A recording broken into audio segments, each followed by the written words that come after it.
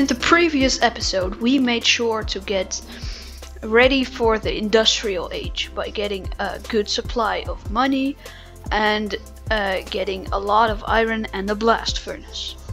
In this episode, we are gonna upgrade our workbench, make industrial stuff, and automate iron.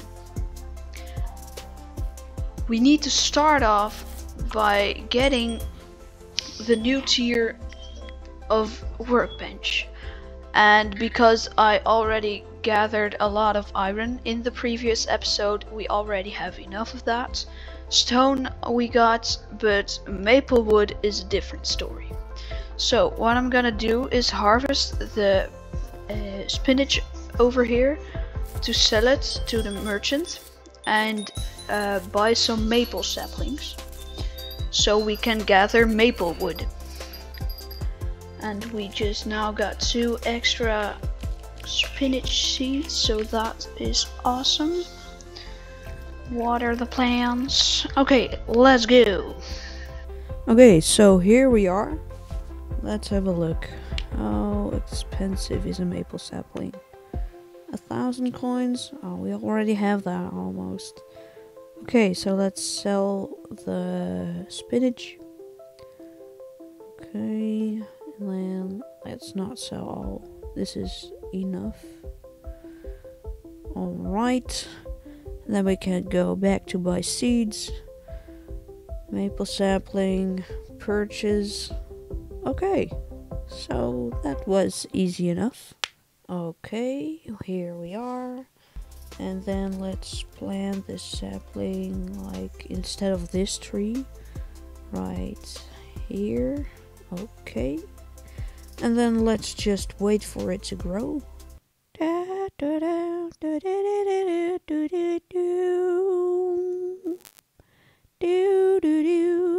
Okay, this is taking too long.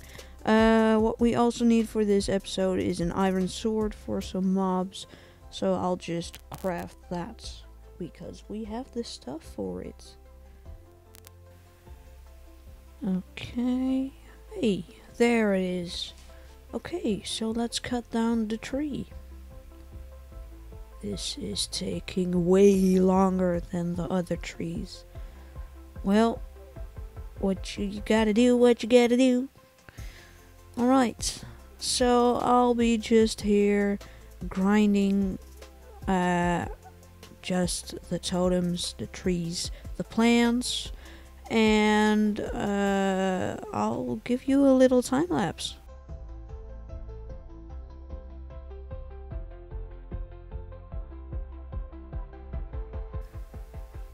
Oh my god, no way. I just got a crystallized iron, which is like 1 in 2,000 chance of dropping from iron ore. This is amazing. I didn't even grind for it. Like, we could use this for future machines or something, and then we don't have to grind. This is amazing. Look at it. Oh my god. Okay, well, that's a little something. Back to the time lapse, I guess.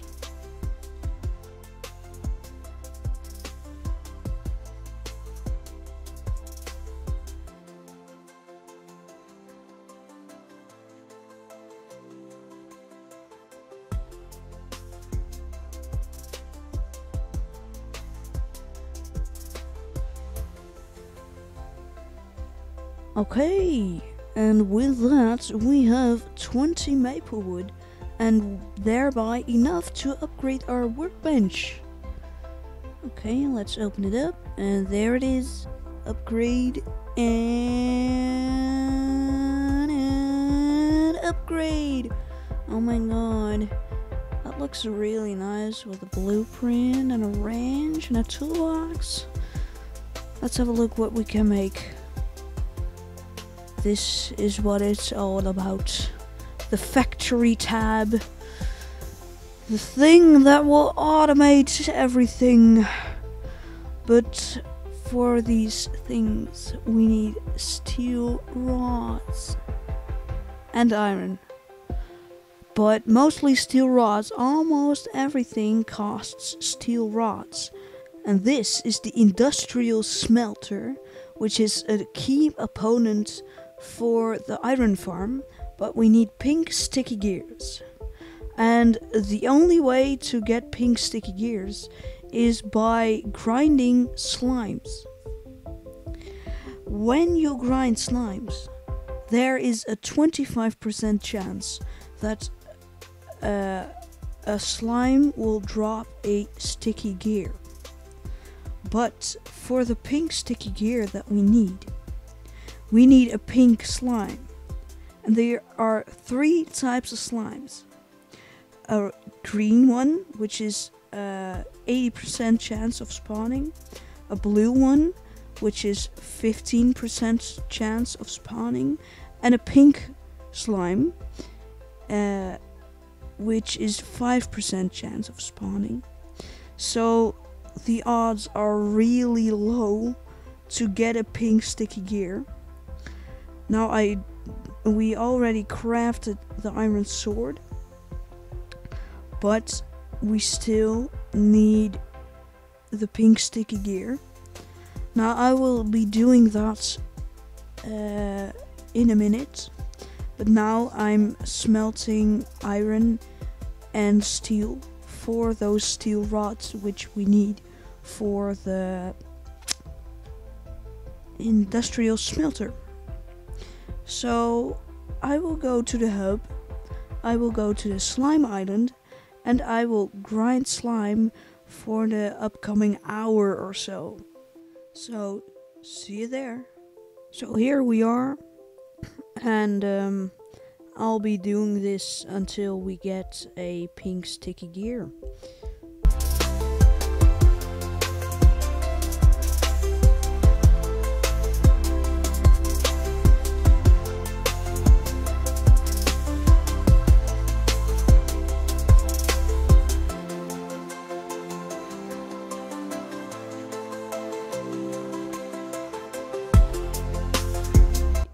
Yeah, I did this for a long time. Like, this is 100 times sped up. And in total, I think I spent 90 minutes on this, which is extremely unlucky because you are supposed to get one in like 30 minutes. So that's not cool. But I got it now.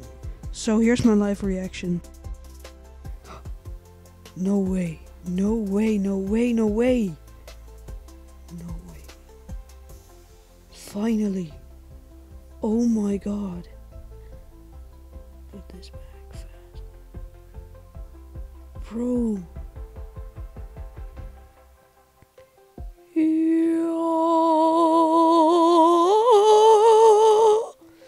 Aw, yeah! For the iron farm, we need the pink sticky gear, which we got now, but we also need 8 steel rods. And a steel rod is 20 steel per rod, so we need 160 steel. And that is what I will be grinding. And also we need a little bit more for the conveyor belts. And that is basically it. So we're almost done. Okay, quick recap before I start the last shot. While I've been grinding, I got 2 blast furnaces and 2 normal furnaces to smelt the iron. I have gotten 25 spinach seeds, and lastly I have a conveyor belt and an industrial chest, so that the clay totem, the iron and the coal totem were just putting their stuff on the conveyor belt instead of me having to mine it, which is way easier. And yeah, I already had if 7 of the 8 steel rods. So now you know. Okay, so now we have enough steel to craft the last steel rod we need. And with that and the pink sticky gear, we can craft the industrial smelter, which is gonna be our key components for the iron farm. Where is it? Right here. We can also craft this one, which is kinda nice, but we'll get to that maybe later. So now we have the industrial smelter. We need to tear this apart, at least the clay totem. Like that, and then the industrial chest we will move, and then industrial smelter right here. Hello. I hate it. Right there.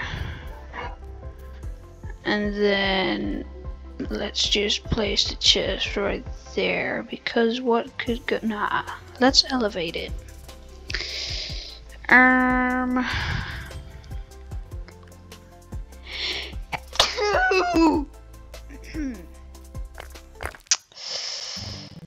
Like that, and wait.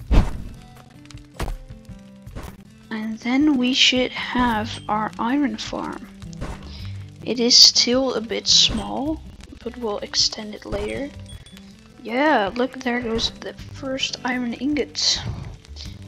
So now we get an infinite amount of iron ingots from this farm, which is amazing.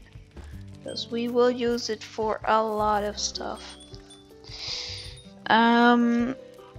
I don't think we are gonna do that, but theoretically, if we reach forging level 40, we can craft an input-output chest, which is basically this chest, but with more storage, and if it is full, then it will dispense it onto another conveyor belt, so you can have a chain of input-output chests, which is pretty handy. But the forging, this will also give us forging XP, as you can see, so we can just get that in a later episode. And for now, I will say peace, love, and iron.